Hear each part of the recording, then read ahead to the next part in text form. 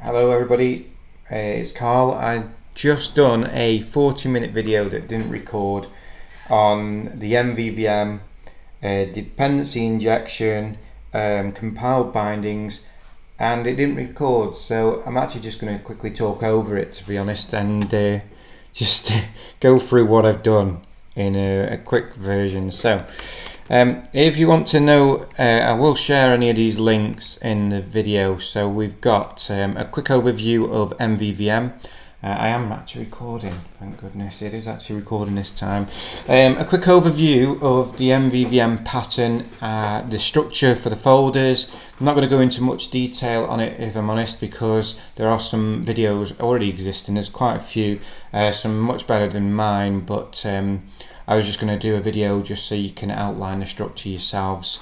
So the basic rationale of MVVM is just separation of concerns, so you can create logic that's separate from a UI, so you can reuse that logic.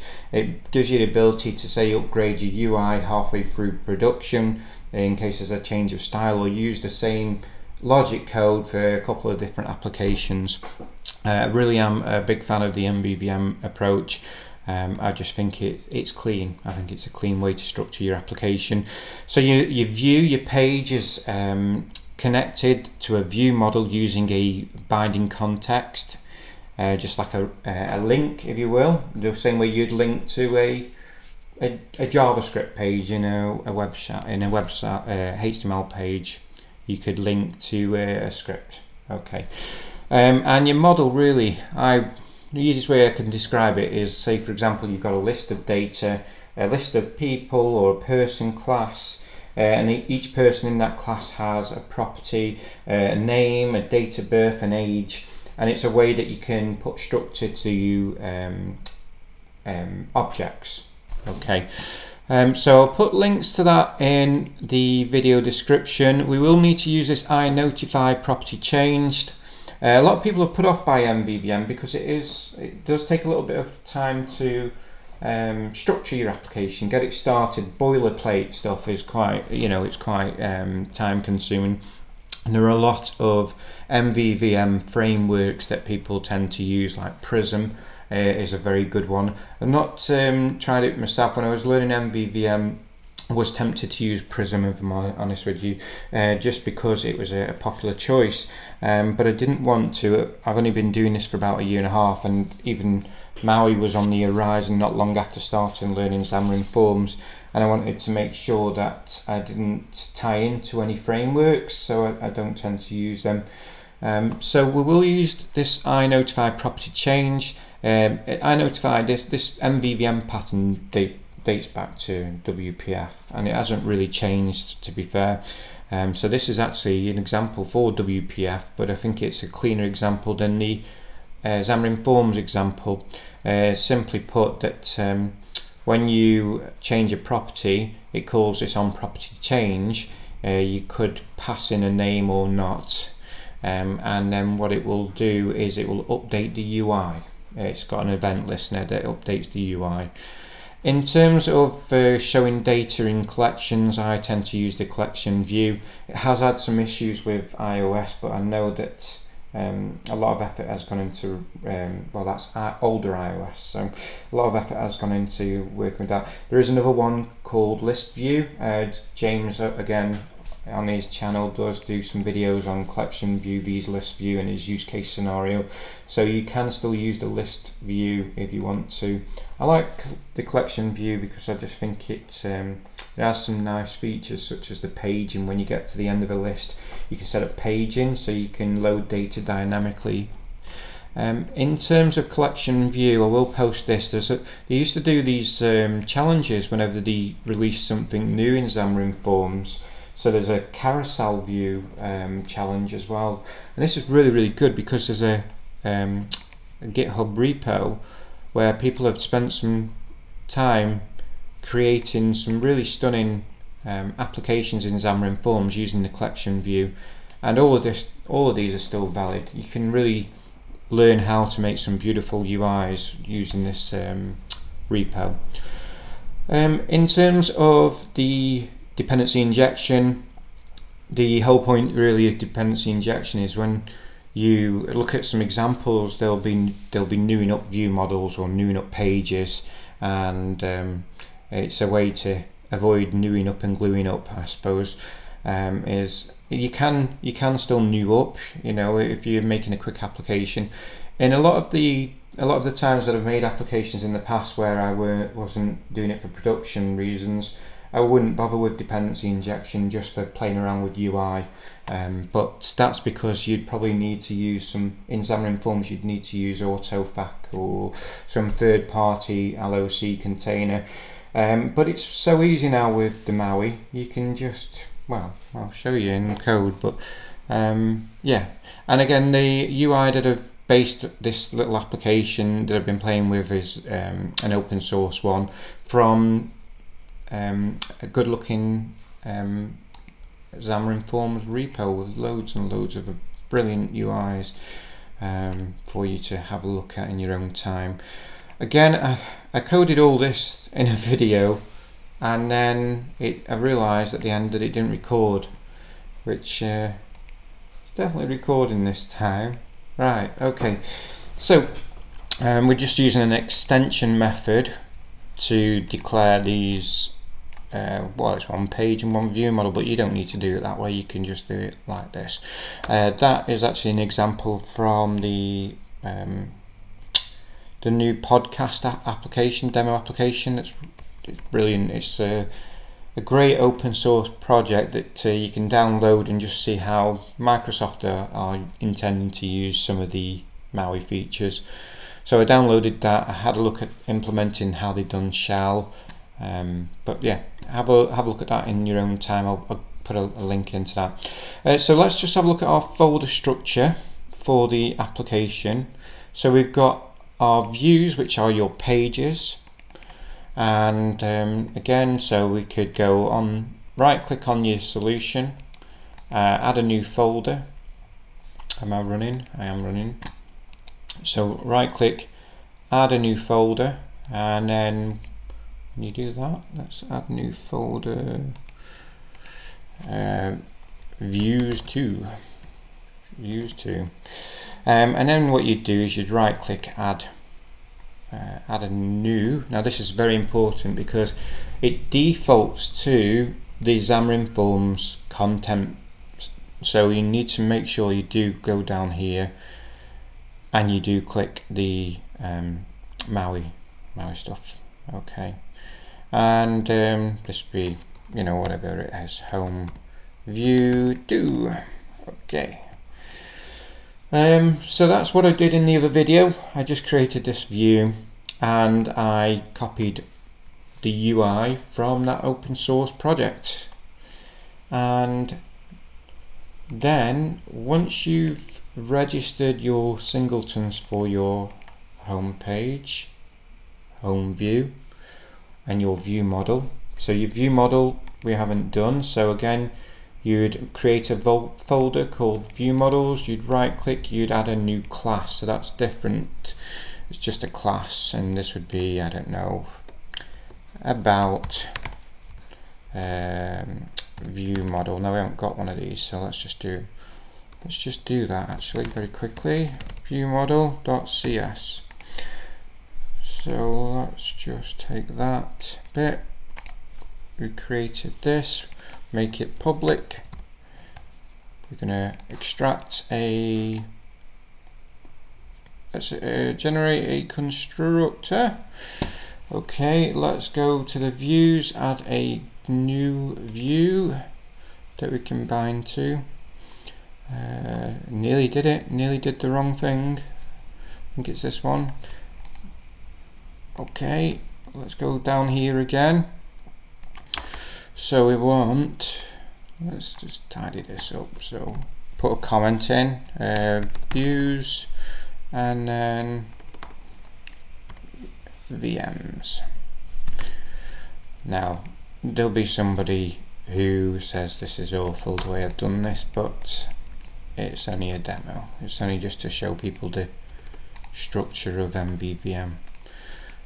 Okay, let's add that to there, and Now, this is what I didn't show because I've already done it, because I'm using something new to .NET 6, this global usings, and what it does is it just helps resolve things so much easier than adding usings all over the place. So if we didn't have that, you'd get this. So again, at header level to your project, you just want to add a new class. You want to just name it global usings, and then you'd paste in your using that you'd resolve. So let's resolve it here. Where did we? Let's resolve it so you can sort of see how I would do it. Okay, copy that from there and then pop it into your global usings. So we've got to add the global, otherwise it won't pick it up. Global, see if that works. Go back to here, and yeah, so it's resolved. So I've created new pages. I have skipped ahead here obviously because I've done this once already. So normally you would see something like new, I don't know, home page here, home view, and that's what we're trying to avoid with the dependency injection. So what we're actually doing now, go back to what it was, is just new it up as we start once, resolve it by dependency injection, pass it in the constructor, and then we can use it. So as I've already got these pages created, let's just have a look at this binding context. So where are we? Let's just check. We've got our views. We created 2 view models. Let's just do the binding element of it. So on your view, you will want to bind. Now you can do this in XAML, and you'll see some examples where they do it at the start of the XAML code. I prefer to do it here, and it could be wrong, I'm not sure. So because we've created and resolved the view model, we need to bring the view model in and bind it up to this page using this binding context. So the binding context is just built into the MVVM model with the whole platform, and what we're basically saying is the same way you'd bring in a script tag. You're giving it a location, you're saying this is where it is, we're pointing this binding context to this view model. So we're going to do the same on that other about page because we haven't connected them up, and we want to this is about view model, I believe, and we can call that view model as well.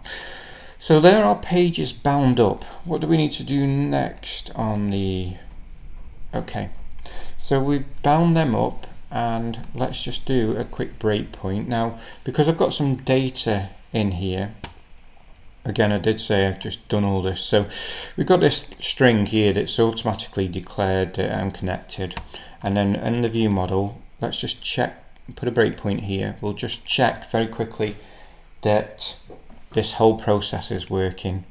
So just to, sorry to keep talking over here, but we've oh, we don't want that.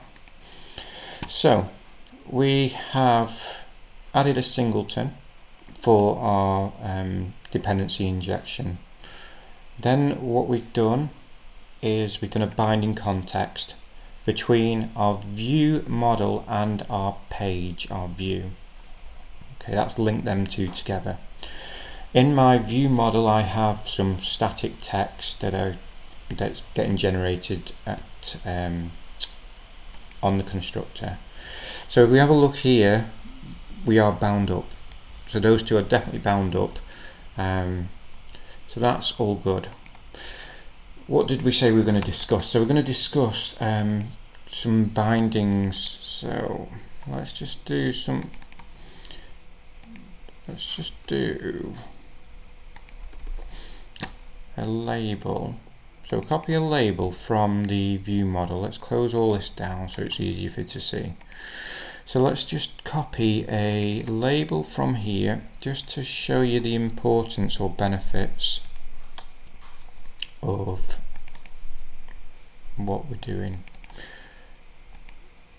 So outside of here, okay.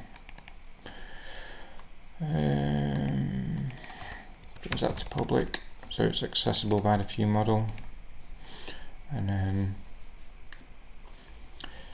so this is just a blank view model at the moment, and in order to make the actual MVVM structure work, we need to bring in this iNotify property change. And the best way of doing it is using some inheritance, because we've already got two view models. We've got a base view model, and the base view model feeds this particular code into all of these view models that we might have, and we do that at the top of the page. So we're going to just do inheritance. The reason we're doing inheritance is we wouldn't want to use this code on every single view model. So this code again is the iNotify property change, and this is what's triggering an event to update the UI. Again, I'm not going to go into any more detail than that for this video because James does a lot better job of explaining it, but please watch this video as well. So this is more around structuring your app. So we've got inheritance bringing in the view model on the home page, but we haven't got anything happening on this, so we could bring that in here as well. So base view, now we might be okay without any, yeah, so we don't need any usings because it's all in the same folder. Okay, so that's what we're doing there. We've now got a complete requirements for the MVVM structure. We've got something that will update the UI element by calling this method, this onPropertyChange method in the base view model. And again, the reason we're doing it this way is just to keep it dry. Don't repeat ourselves throughout the application. Okay, so what do we need to do next? Now, this video is a little bit out of order because obviously I've done all of this already once, and I was a little bit heartbroken when I realized it hasn't recorded. Okay, so we've got a constructor that, if you remember, I generated as I created the page, and let's copy these over one by one. So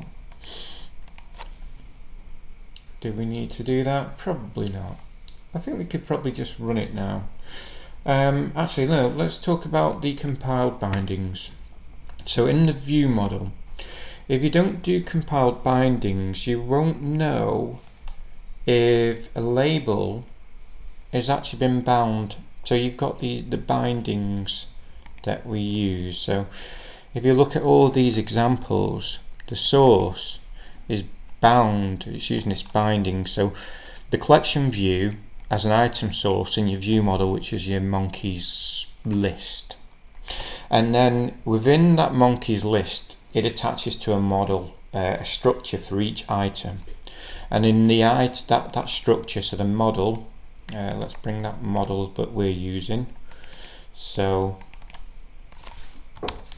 let's see if I can bring it over. So this model, so we've got the list of data that is in your view model, and then every item in that view model list has a data type. So in this one, I imagine it's just called, has it got any more text to it? Has it got how it's doing it? No, so imagine this one is just called monkey. And a monkey has a property of name, and it has a location, and that's what we're doing here. So we look at our example in the home page. So let's just close some of these down, and So we're creating an observable collection. Now you don't have to use observable collections. You can use lists and you can use arrays, but for this example, observable collection is perfectly fine. When a constructor is called as soon as this page is loaded, we are calling this get events, and then we are just creating a new observable collection with this type of data, and that's your model. Okay, and then we're just using the add function, that's the extension function that it's built in with the observable collection. So with the observable collection you can do remove as well, and probably lots more you can do. But so what we're doing is we're just adding new items, and each one of these items has a description, it has a name, it has a date, and it has a link to the images folder, just a string. Okay, so when we hit go, let's just put some breakpoints on to see it in action. Let's go here. Perhaps if it shows the locals, it would be quite good if we can put something up here as well. So this constructor is what's called first when the class is loaded, and we've got our locals. Now if you look here, before anything's done, the count set to 0. This is null because it's not been instantiated yet with this new up here.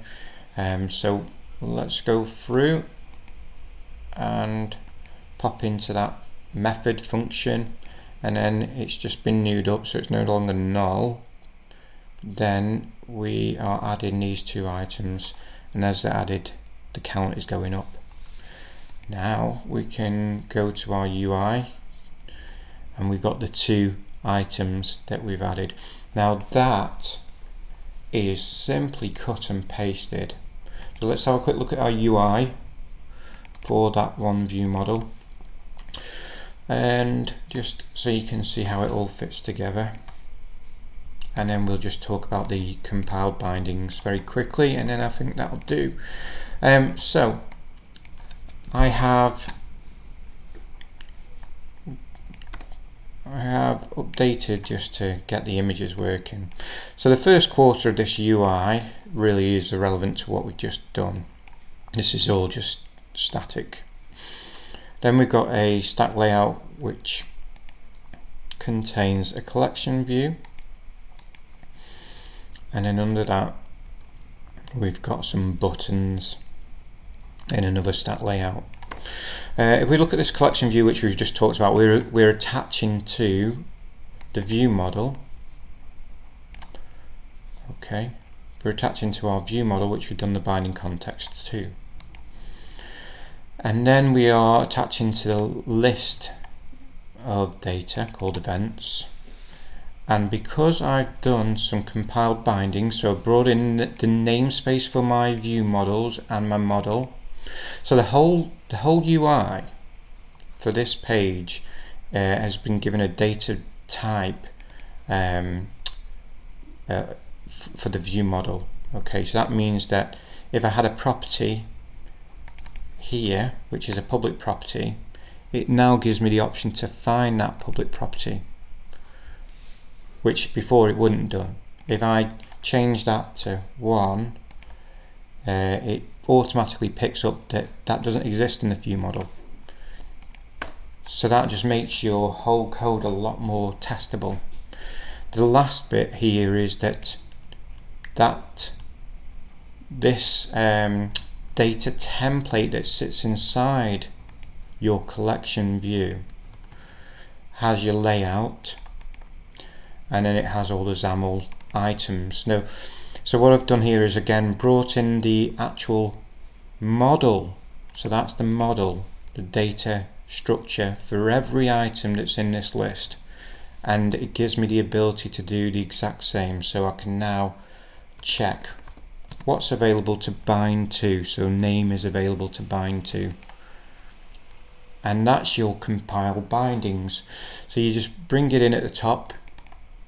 So I've done it this way, but there might be other ways. So so I brought in my model class from up here, so that when the application compiles, it checks, well actually does descriptions actually exist? And it doesn't.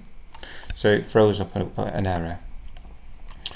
So it really does help just to make sure the application is tested and it all works. In actual fact, you can actually, it will prevent you from building as well. So it should be what you do.